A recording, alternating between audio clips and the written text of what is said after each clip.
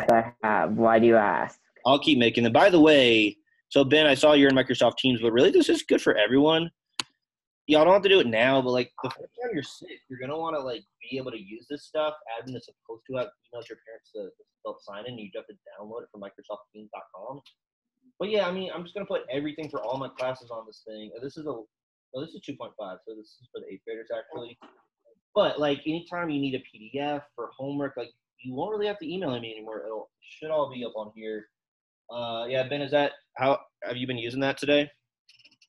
Yeah, but I've been using Latin 3, not 2.5. Right. I put the least into Latin 3 because it's just you, but it will be everyone. Yeah, y'all get the deer for some reason. He doesn't look quite as Latin centric, but what we need is Cerberus. But yeah, you just load the class notebook page, and it tells you how it works. I put stuff under files. If you see that files tab, I put I'm going to keep uploading to YouTube and uploading the MP4s directly to here because it's easy to do both. It shouldn't be. Under YouTube? Yeah, I just couldn't find it. Really? I just wanted to because I also couldn't find Mr. Brubaker, so I had to get the links for it. Did you just search Mr. Catalanello? Yeah, Weird. Posts is also good because it shows everything that happens. Post? Yeah. At first I thought post would be useless, but it's like how I can make announcements where everyone sees it. Class notebook is a little weird. I have to like send each page. Like Ben said hi. I said something. But that's weird. I thought if you search Mr. Catanello, my videos came up, which honestly made me feel weird. Well, there might be other Catanellos out there. There's another Daniel Catanello in New York. He's a lawyer. But lawyer. You gotta be a lawyer or a Latin teacher. Even though Cicero, my idol as a Latin teacher, was a lawyer, I'd rather be a Latin teacher. Lawyers used to be this like even in To Kill a Mockingbird, like Atticus is like cool, but nowadays like everyone hates lawyers. Well, lawyers are awesome. They can be, yeah. I guess. And like in Community. Community is one of my favorite shows, and their main character is a lawyer. Yeah, Jeff Winger. Yeah, I know. That's funny. You like Community. Community's pretty good. Have you seen the D&D episode? Yeah, that's really good. Really good. I want to play D&D, but my parents say I can't. Yeah. Well, it's a game of the imagination, so you can kind of just do it if you want to. But what was I going to say? Oh, criminal defense. That would be weird. If you're a lawyer and you're a criminal defense and you get assigned to someone you know did a bad thing and you have to defend them, that's like weird. But it's like part of our justice system. I guess we're supposed to like it. Anyway, y'all can figure out Microsoft Teams. You need to the first time you're sick, and then snow days happen, and everyone will like actually fully have to know it. Okay, we've just been chilling out today so far. We should probably do something. What? Oh yeah. So Ben is saying this right now. All right. So let me actually talk about some actual Latin stuff. What? This is. It looks like you're the picture of you on the mountain. You're saying this screen. You get it? I get it. Okay. This is the last week of chapter 23. We're finally gonna actually like start our routine of like 2 weeks of chapters. Chapters are so meaty and kind of impenetrable. They're kind of hard now. Now we might end up doing like 3 weeks per chapter, which we would still get to chapter 30 by the end of the year and beyond. There's only about 40 in the book. Am I making that up? So y'all are gonna get pretty dang close to the end, especially if we're doing 2 a week or one every 2 weeks. But this is all to say we're gonna have the chapter 23 grammar quiz on Thursday. Our first grammar quiz. Finally, one of the sentences will come from the Laocoon story. You guys will do for homework. Let me give it to you right now. And then another one will. I'll go easy for the first one though. I won't make it something crazy, but it will be something you haven't seen. And I'll use like as much of chapter 23 vocab as possible. All of you pass that 23 because you guys. No, I have to get a retake sometime. No, well you have to do the 20 to 22 one, but 23 you probably passed that. I think you did. Yeah, you'll retake that on Thursday. And we'll have to see about Ben. I still got to check Ben's. Ben's, this is in the assignments. The thing I just gave them, it's in the assignments on the Google Team. And for homework on Wednesday, you guys, this is another story. We had the Cicero story. This is actually from the textbook, and it's a prose adaptation of Virgil. So it's not quite 100% unadulterated Virgil, but it's very close to What's the fun of translating Latin unless it's from the actual original source? I used to get mad when I was first learning Latin that the first 20 chapters of Latin, it is mostly artificial textbook Latin. Even the Sententia Antiqui are technically adapted passages. But it's just because the language is really hard, they got an easy win.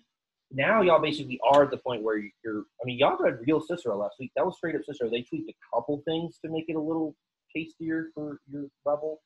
But McKinley, you are translating real Latin now. You had to wait 2 years for that. We're doing it now.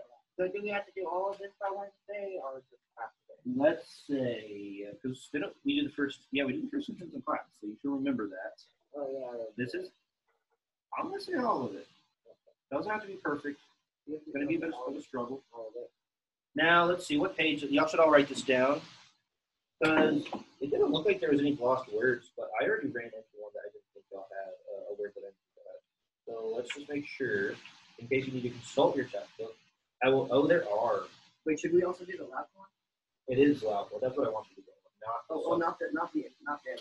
The other page we'll do in class. Okay. So y'all write on the top of Alcon, write 191. And Ben, that's important for you too. 191 in the textbook. What did I miss there? It's because, okay, they have this big explanation of the Alcon reading, and then they have all the lost terms. There's actually quite a bit of it. So is this one about the Trojan War? It's about the Trojan Horse, it's about Alcon. We've heard about Alcon before, we hear about it again. But yeah, y'all are going to need that actually, so whoopsie. But I'm able to fit more by not putting the gloss words. Did y'all see all that? Those are gloss words for like ligneous means wooden. I think we've seen that one before, but like there's a bunch. Ligneous, Minerva, Uterus, Compleira, Boreanus. Okay, it's only like 5 or 6, but still, that's maybe 8. Yeah. Why I'm even printing them out for you? I don't really know. I'm gonna ease off of this, I guess. If this was a bigger class, I wouldn't print this at all, but it's just like I have to make 4 copies of this. I don't really mind. But yeah, we'll probably start like relying more on the textbook pretty soon instead of me printing stuff out. Can we get 38 stories books? Like I wish. Textbook? If you could probably make it good, just y'all. That would cost us all like $30 to get to all 38 Latin stories. That's not bad for 4 people. I still have to, anyway. Not a bad idea. No, what I want to do is get y'all a reader for Gallic War for next semester, but we'll see about that. That's the thing I'd probably fight for, not so much 38 stories. Anyway, any questions on, so we'll do spot translations. We're going to get the new translation today. We'll do that tomorrow. That's the first side of the page I gave you. Wednesday, we'll check Laocoon. I know it's a lot. Good luck with it. It should be kind of interesting. It should be not as dense as the Cicero. Then we'll take the quiz on Thursday with a sentence from the Laocoon, and then maybe I'll do a sentence from last week, and I just won't tell you which one it is. I'll do a spot translation to gather data. We'll do a longer Jeopardy on Friday. Well, this Jeopardy, I'm allowed to use the Infinity Gauntlet. Yeah, we should do items on Friday for sure. So this is the chapter. That's it. That's the whole chapter. Yeah, that's it. And the vocab, which I'll prove on Friday that y'all know pretty well. So what we're going to do today is look at these sentences, but we're probably not going to get to them till tomorrow. What I want to do is the last bit of review. And for Ben, this is going to be, Ben's probably just going to check out when we start doing this. But we can get because I want to make a verb summary, Ben. I want to use this template I'm giving them to make a summary of what I counted in my 8th grade, because there was 8th graders too, is 72 verb endings that we have. Isn't that crazy? Because it's basically 6 times 6 times 2, because active and passive. Isn't that nuts? And this doesn't even include participles. So like one day maybe, no, I don't think we do a participle summary. Like you just need that one participle summary that I've been showing. That's about all you need for like to understand how participles work. But okay, this is gonna take the rest of the class. We might not even finish. I need to start right now. So McKinley, what are the present active? And like, so it got cut off a little bit. So Ben, let's see, what is Ben gonna do? We should probably have a contest to see who can make the neatest version of this. And then make a copy of, I can make a copy of that into a PDF. I think I know how to do that. And then I can email it to Ben or snail mail it. I could definitely snail mail. That'd be funny. Like through the post office. Oh.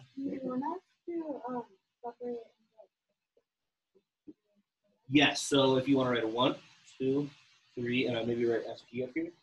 So just try your best to make this as neat as possible. The boxes themselves are going to get a little cramped, but it's okay. Let's see. I can at least make it to where Ben can like see.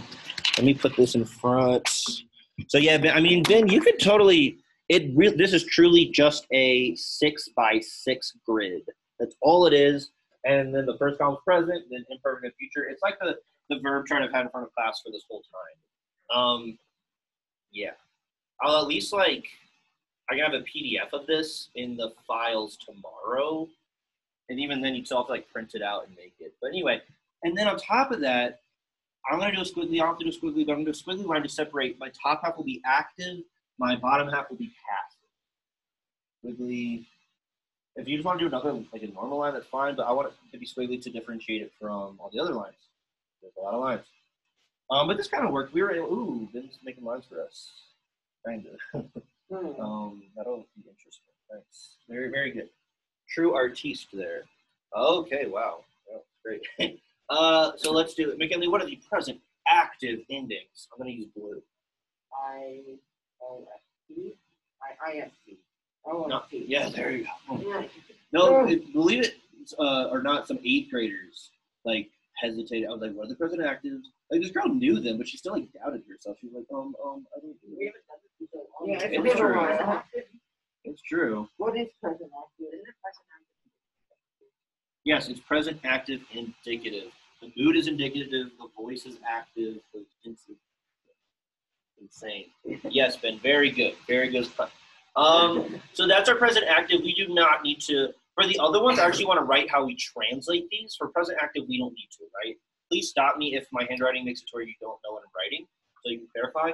And for passive voice, since we're going to be doing active and passive of all 6 of these tenses, it would not be a bad idea to use, if you have even one other colored pen, it would not be a bad idea. I do have 2, probably not great, but passable blue pens right here, because I'm going to use a different marker color when I do the passive voice. So what is the passive first person singular ending? First person singular, passive, indicative. Yeah, no. It's I picture O as part of this, but the book doesn't treat it as though there's an O there, but I don't think of O as the stem. So I added O in parentheses. And then what letter does passive like? Well, there's a consonant that the passive voice really likes. See, this is why we're making this. Ernest. Anyone? Ernest. It's R. R. So I'll write them first, and then I'm going to write how you translate them. Then RIS. So that almost sounds like we can do the thing. Then TUR. It's a T, not an F. Then MUR. Then mini, the really weird one. Then intour. Okay, and how do we translate these? Oh, well, maybe the only thing I would maybe write for present active is just the pronoun, just in case. I mean, you never know. Maybe you would sometimes forget that. How so?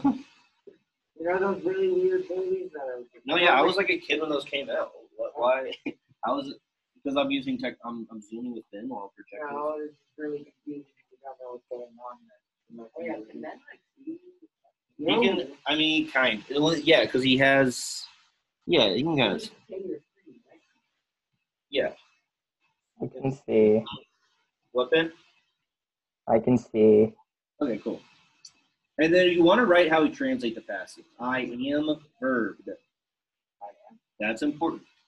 The idea is that when y'all translate, you just take this thing out and the noun chart I made with 3rd, 4th, and 5th declension last week.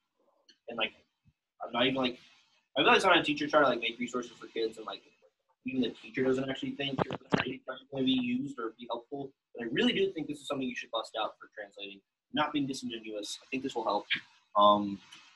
It saves you from Wiktionarying every verb. You shouldn't do that anyway, really.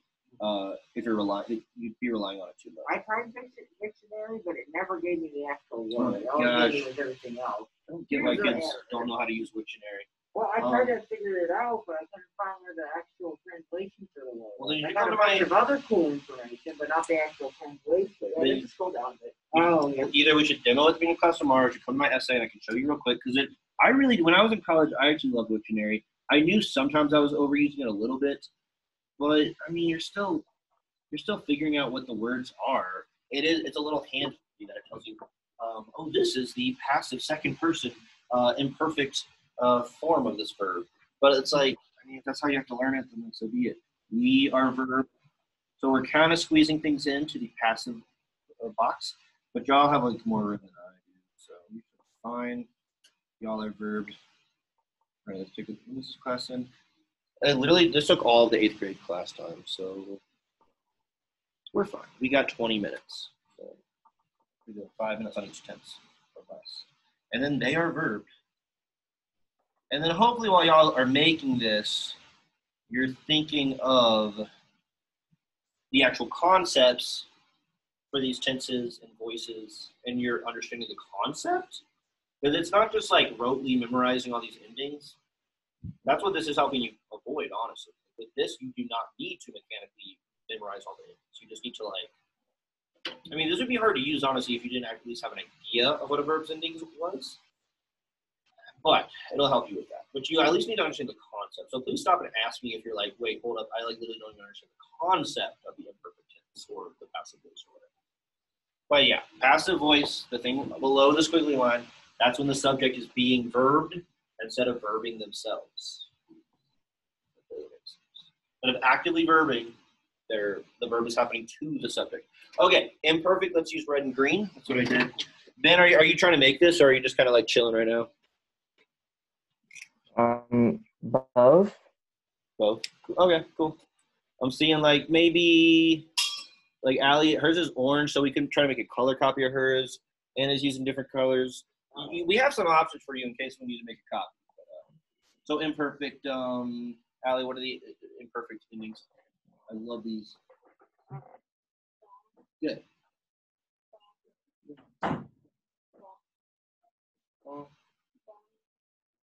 This.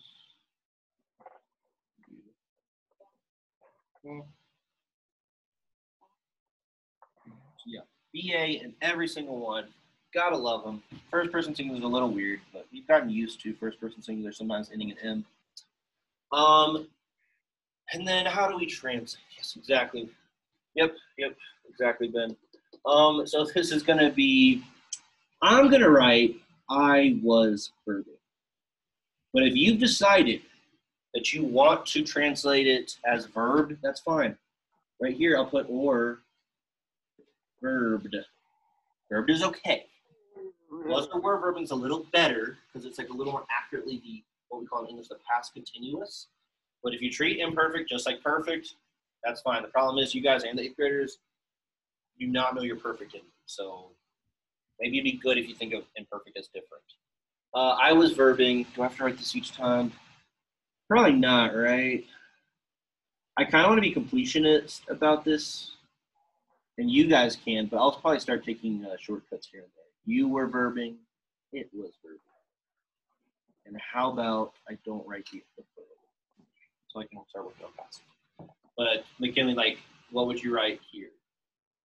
Not I was verbing, you were verbing, or it was verbing, but you'd write we was or we were verbing. We were verbing. There you go. Yeah, you just gotta say it out loud to hear what actually sounds right. Yeah, so y'all can fill in the rest of that, but I'm gonna save right. And the imperfect, what two letters are we gonna squeeze in between the stem and our present passive ending? I'm sorry. Yeah, the imperfect passive. What are those two letters? They would be what? Once again, it'll be BA. We're going to just squeeze BA between the stem and the present passive. It'll be BAR. And that would be what? Not I am verb, but I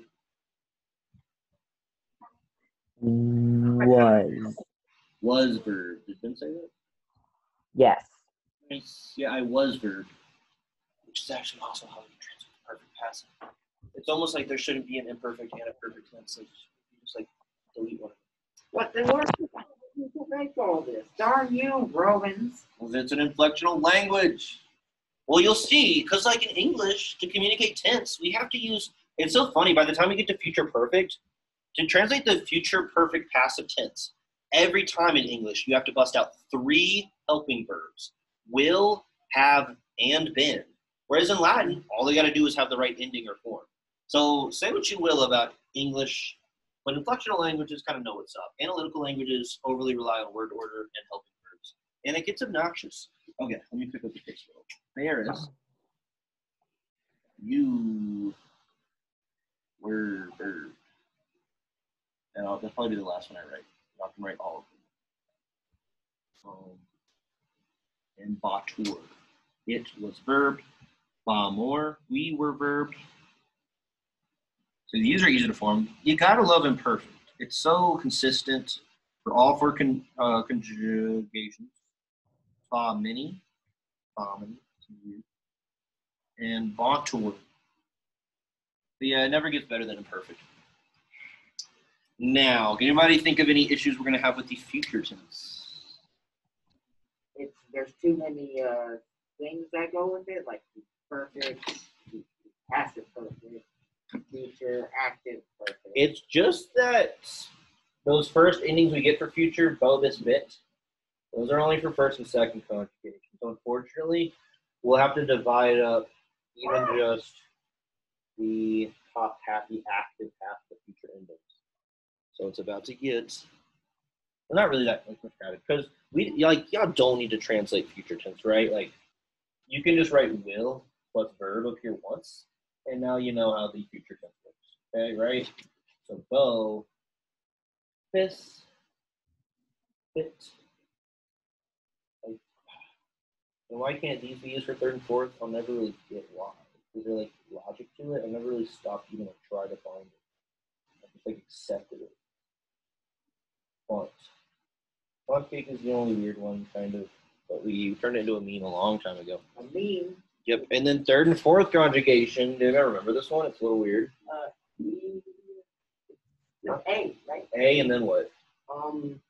A.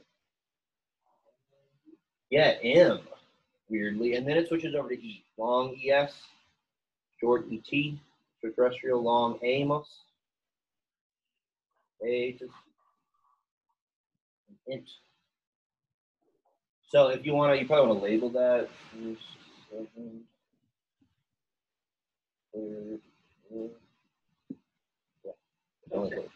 And again, I'm not going to write out like I will verb, you will verb, it will verb, because translating the future is actually super chill. You'll just bust out the helping verb will. That's it. That's all you got to do. All right, now let's do future passive. Future passive is weirder than imperfect. Everything about future is not as fun as imperfect. So it is BOR. I will be verb. BERIS for some reason.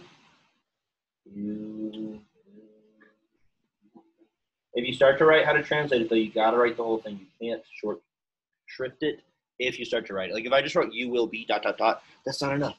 It needs to be you will be verb. That's how we make it passive and future. All right, and then bitor and bimmer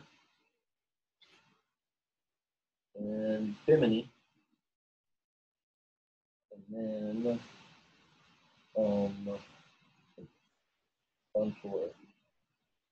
Buntor or Eantor. We touched on that briefly on last week. The reason I put 2 for third person plural is because third and fourth get their own different passive endings, but they're really only different. Is that right?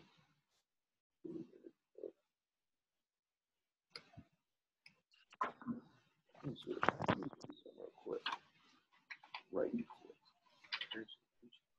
You know, get comparative adjectives.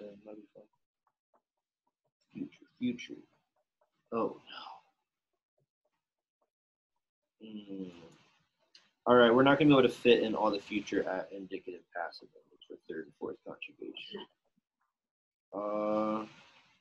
There's a copy here. Like imperfect is still the same. It's still bar, batur.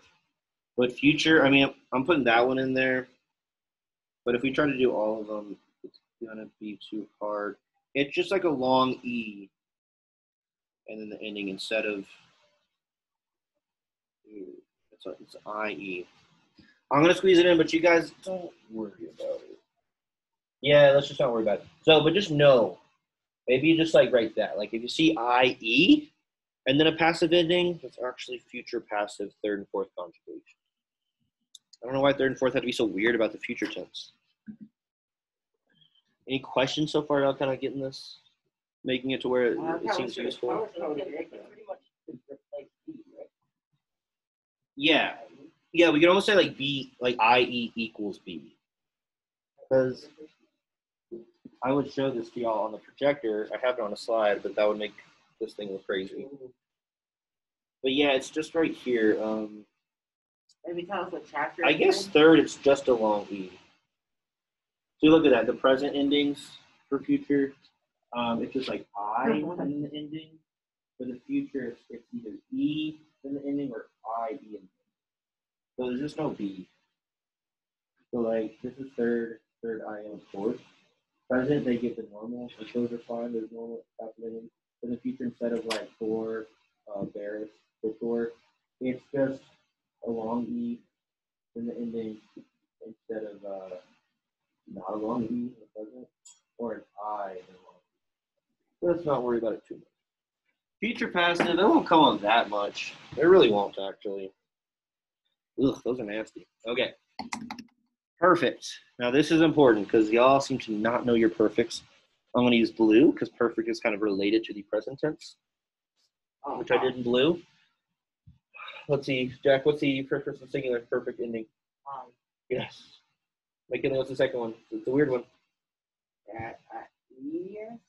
I-S? There is an S. It's an I-S, then what? Something weird. Very distinct. Jack? It's T-I, it's isn't that weird, McKinley? Very weird one. Then these next two are bad. Because, like, for third and fourth conjugation verbs, they could just look like present tense endings, which is fun. Oh, no, I skipped one. Yeah. I-T. Oh, okay. T, then MS. Then It's just, it's this. It's just adding an S to the singular version. oh, well, that's just genius, Latin. And then A or those. At least like we share that with Latin is like at least sometimes they use S to make things plural too. Kind of. With nouns and accusative accusative nouns specifically, and like and that. That's it. Otherwise they use like long I's or eight. Okay. And so this is gonna be I'm gonna write the whole thing out. I have verb. But you can also just write verb. It's fine. You have verb. I won't write all of it. I just want to write them to include that the third person it changes over to has. Has. And y'all can write the rest. And now this is where it gets weird. So I'm actually going to erase or verb. I think I'll just know that, or you can squeeze it into the box probably. I'm actually going to write a little verbs dictionary entry real quick. Amare on 2 lines, which is weird. Amawi, Amasim. And I'm just going to underline amav to demonstrate that for the perfect tense,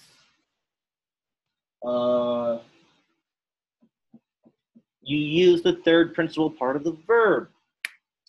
That's like it's that y'all still aren't quite used enough to the or accustomed enough to the endings, combined with the fact that we were learning verbs for 11 chapters without looking at the third principal part of the verb. A mistake I'm repeating with my own kids this year. I'm like, oh, just pay attention to the first 2 principal parts. And then when we get to chapter 12, you can throw tomatoes at me. But we use that third principal part for the stem of the perfect. And we use the fourth principal part. Y'all don't have to write this. But I'm going to call it the fourth PP to form all the perfect passives. And so the first person singular one, I'll actually write that out. But then second principal part, I'll actually just write fourth PP plus a form of sum essay. So it would be like amatus assume would mean what, anyone? I have been verb. I have been verb. So I'm using alma mater to form it, just because otherwise I'd have to write what I'm going to write on the second one, which is just fourth PP as in principal part. Make sure you know that. Plus, not assume, but since it's second person, it'll be S. And I meant to switch over to the black marker. Now it's me too much blue. Sorry. Oof, I can't see. I know. It actually weirdly helps to have another marker color. I'll change this one. I won't do it. Okay. So fourth principal part plus S, and that would be you have been. Not just what. Oh, okay. Or PP plus S. And so at least to help it, just the pronoun is changing. So just I to you to it. It's not what was I gonna say? It's still gonna be been or have been verb. I guess for it it'll be has been verb. So that'll be the last one I write it for. It has been verb. All right, no more translation. Fourth PP in the plural, it need to be a plural probably, or it would. Plus sumus, we have been verb. Fourth PP plus estis, y'all have been verb. And then the fourth principal part plus sunt. So just be wary of this. We're just getting the hang of this. Present passives, they just have an ending. That usually has the letter R in it.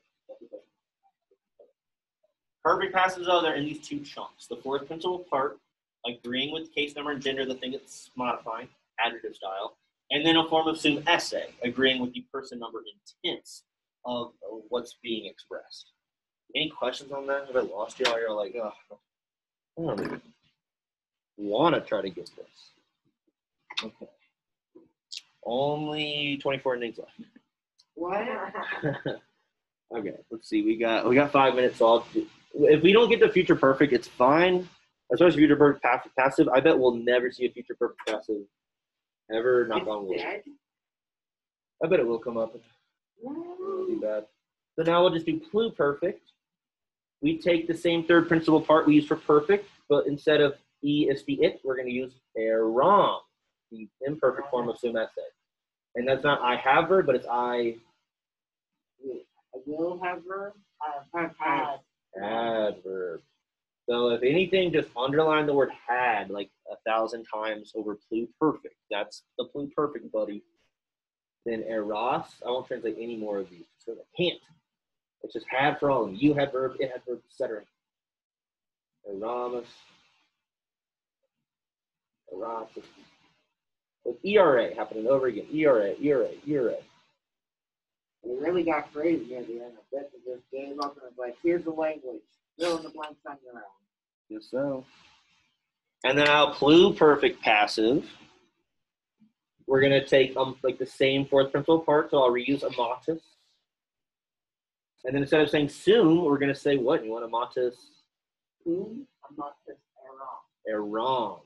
I want to put it up here, but they go together. Eram, which means, y'all shouldn't do it this way. Yeah, I had been. I'm running out of room. Hopefully y'all are still okay. But they go together. I just wrote them weirdly. Amatus eram. I had been verb as opposed to I have been. Okay. And then so on and so forth. The second will be, I won't write amatus each time. I could. I hope y'all know what I mean by fourth principal part. That's another part of the verb that we're still kind of getting used to.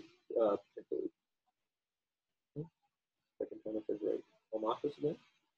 Fourth, PP plus, instead of eram, it'll be eros. So it's literally going to be the ending of the pluperfect verb right above it that we're adding to the fourth principal part. Oh my gosh. Otherwise, I'm using there is no audio. What's PP? Ben just leave? I'll tell you. He's just chilling. He's playing Minecraft right now. I'm still here.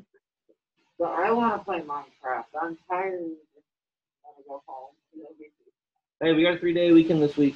Yes, but I didn't get enough sleep. Plus, my dog came in at 5:30 in the morning. That was over face against me. Kids take it for granted because y'all are like, why do we even have 5 days a week anyway of school? But like for teachers, it's actually kind of cool. Like we mostly get a 3-day weekend pretty much every month, and then like every 2 or 3 months we get like a full week off. So I have more paid vacation than like anybody else who's not a teacher that I know. But we have to do homework over stuff like the Christmas break. But like, what else are kids gonna do with all? Y'all get 3 weeks, a month off to do nothing, and like, it is a way of like getting you used to the whole capitalism thing where you have to do stuff for 8 hours, 5 days a week, or else you will starve to death. That's kind of something. But during summer break, my time is relaxed, not to think of the ending gloom of I know. the Odyssey. That's why we make sure kids have summer break, because it's like we want y'all to have free time for a little while, but eventually, unless you become a teacher, you won't really have that, and you just work until you retire. And Odyssey wasn't bad. I really did enjoy it. But I did not enjoy typing up a whole summary about it. It's too much to type about. That is a lot. What book are you on now? Third book. What's the book? What's book 3 called? Helen's. Ooh. Yes, that's a pretty good book. It's about to get even better. Is it about to get to the death? Or Well, you're about to watch a duel if you haven't already. Ooh, okay, that does sound Yeah, we're getting very close to it. You might be disappointed on how that ends up, but it's fine. There's really good stuff to come. Like I said, book 5, I think Diomedes is about to. He's my favorite character. No one cares about Diomedes, but I do. He's just freaking awesome. I like Athena because she's my favorite character in Odyssey. Athena loves Diomedes almost as much as she loves Odysseus. So these are the future perfect endings. Arendt is the one to look for because Arendt was already taken by regular perfect. And that's will, have, verb. So it's just these 2 helping verbs that always show up every time. Nothing else is going to change except the subject. So I only write it once. And then future passive is just like pluperfect passive. And if we don't, the bell's about to ring, so it's like fine actually. If y'all don't get this, but it's like a fourth PP plus arrow. And that's I will have. You just add been to the equation, not been wanted. Okay. Been verb. Isn't that nuts? I mean, see, like English is not as elegant. You have to bust out 3 helping verbs just to translate a perfect That's not so bad. future perfect passive. It is bad. It's so bad. Wait, it's not that bad because we're used to it. This has never been taught to me. What if I hate auxiliary verbs? What if I think that they're bad? What? That's a real opinion I have. I wake up every morning and say, man, helping verbs are bad. I don't like them. I don't like to use them. They're rich. Like, can you make a sentence without helping verbs? Yes. Yes. Yeah. Will it make sense? I love you. Oh, okay. If you just stay in the present tense, if you always stay in the present tense, and even then, because if you say I am verbing, am is an auxiliary verb. Erimis, fourth PP, eritis. All right, Ben, you're allowed to leave and get ready for math, but they gotta finish this. Oh wait, we only got For one more. you. You gotta finish it? I mean, not really. Not future perfect passive truly is not great. Anyway, have a good rest of the day, Ben. Bye. I finished it. So yeah, it is a runt at the end. That's weird, but it's a runt for future perfect passive. Yeah, because it's not a runt is just the ending. It's like a weird ending. Time to go back into hell. All right, let me take a gander at what y'all donned it up with. She had the luxury of having a lot of colors. Oh yeah, that was always got a You didn't write anything about the third principal part, but maybe you just understand that well enough where you can write it out. Plus, you didn't have to. Okay, this is only slightly incomplete because, like I said, our future passive third and fourth conjugation verbs are not really quite there. But that's because they're really bad endings, and I don't like them.